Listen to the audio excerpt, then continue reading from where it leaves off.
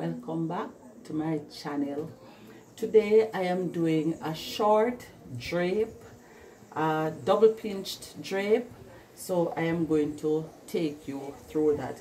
Here I have my fabric, and the length of the drape should be 29 inches. So I went ahead and I cut with allowances, and my piece of buckram is ready. So I found the center of my fabric and the center of the buckram. I am going to align those, and now I am going to turn over 1 inch, and then I am going to pin that in place. So I'm going to measure 1 inch.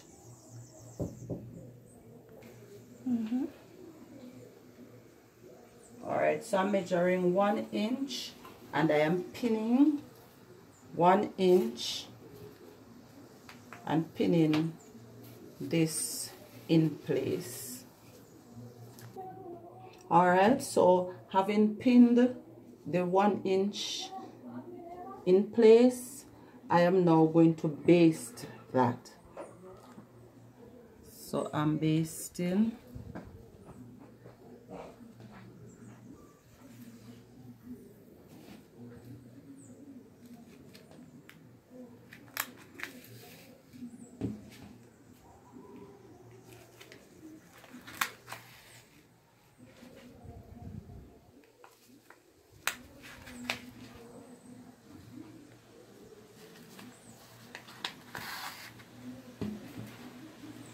Alright, this is to hold the buckram in place.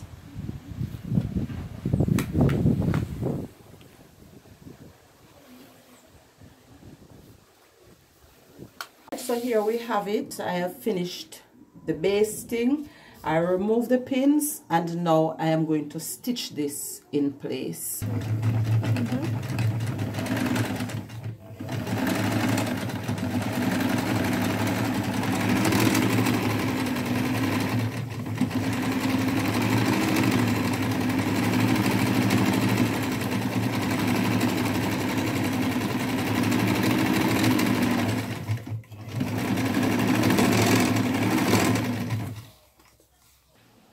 Alright, so now I'm finished stitching that. I removed the basting thread.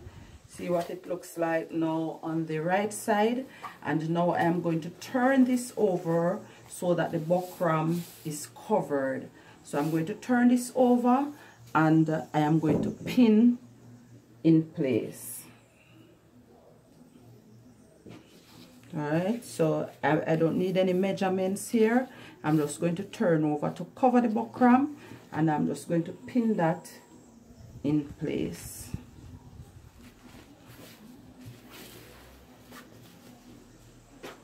I've finished pinning the buckram in place.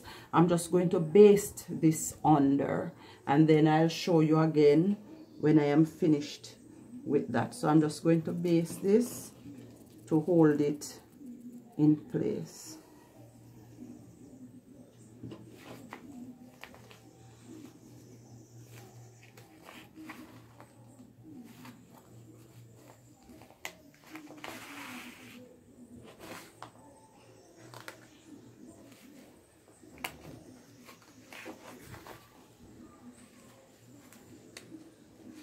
And once I've finished basting it, then I'll remove the thread, the pins, sorry.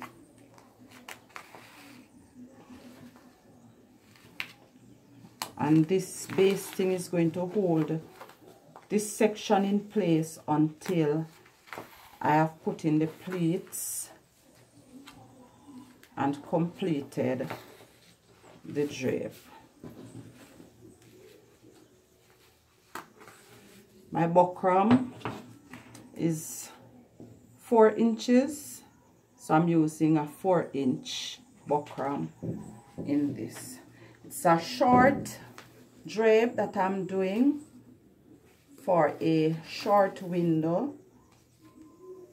So when it's completed, it's going to be about 29 inches. Alright, so here I have finished basting the buckram in place. I am going to turn this around now in order to measure to get the length that I want. So I want 29.5 inches.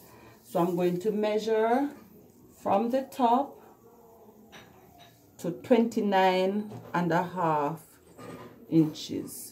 And then I am going to pin this in place.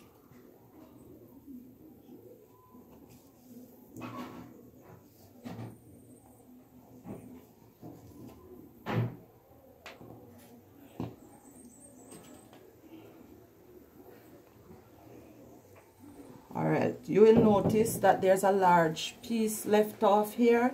This is going to be my hem, and the hem can be 3 to 4 inches. So I am going to turn under, stitch, and then I'll come back and show you how much. For now I am basting 29.5. I'm pinning rather 29.5 inches.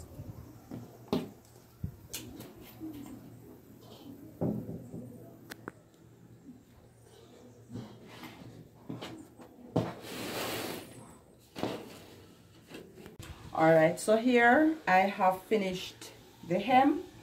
I put in a 3-inch hem. There you have it. And I am now going to turn my attention to the side. Alright, so when I turn over to where the buckram is, I have 3 inches. So I'm going to measure all the way down and pin 3 inches in. Then I'm going to turn over 1/2 inch, pin and baste to get the side. The side should be 1.5 inches. So I'm going to be coming back all the way to 1.5 inches. Alright, so here I am, having measured, pinned, basted. I have now stitched one side. This measures 1.5, and I have finished the other side 1.5 inches. Then next I'm going to turn my attention to showing you how to put in the double pinched pleats. Alright, so my sides are done now, and I'm at the top again where the buckram was basted in. Now I'm going to be putting my double pinch pleats in, or the allowance for them, and the spaces. So my space is going to be 4 inches. So I'm going to measure, and I'm using a pencil to mark. I'm just using a dot, so I put 4 inches in, then 3 inches for the pleats, 4 inches for space, 3 inches for pleats, and I'm going to dot that all the way out.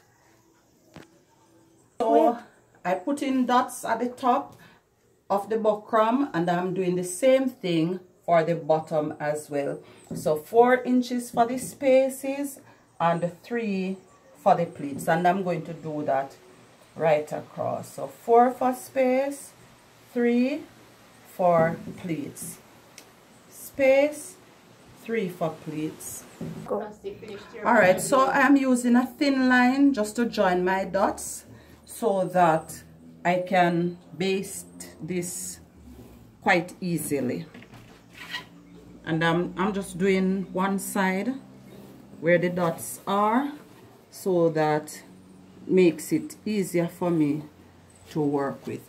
Having done that, I am just going to align my dots.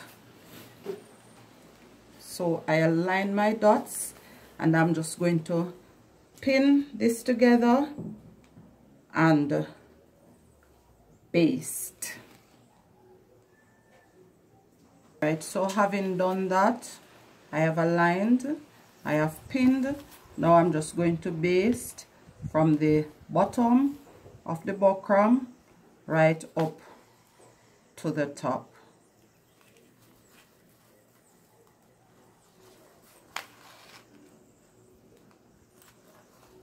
And that is where my stitch line is going to fall.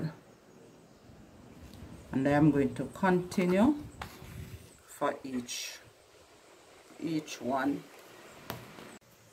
Alright, so I just stitched the pleat pockets in place, and I had marked the center of them before with a dot, top and bottom. So what I'm going to do now is just crease each one right where I have the dots. Alright, and that is going to form the double pinch pleats. Alright, having done that, that is where the double pleat comes in. And I'm just going to briefly pin that. I am going to measure 3.5 inches from the edge of the pleat. I'm going to make a dot. I do that twice, and then I am going to stitch this across to hold both pleats in place. Alright, so here I have it. I have sewn now the pleats in place, and this is what the finished thing looks like.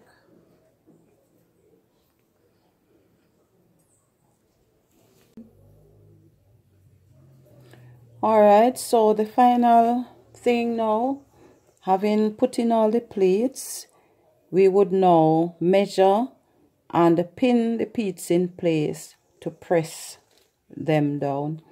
Alright, so the first pleat at the front, I went ahead and measured 5 inches, and then the one at the back 5 inches as well. So I would subtract 10 inches from the total width, and the total width I had was 39 inches. So when I take out 10, I am left with 29 inches, and this would be divided between these pleats and spaces. So it would be 4 spaces now to divide the 29. So each space would be 7 inches and a quarter. So I went ahead, measured, and pinned all of that in place. And having done that, then I could now press, and I would steam that. I got some spray starch to measure and steam that down and get it in place. This is what the finished product looks like when the pleats have all been steamed in. Thanks for watching. Stay tuned for the next video coming soon.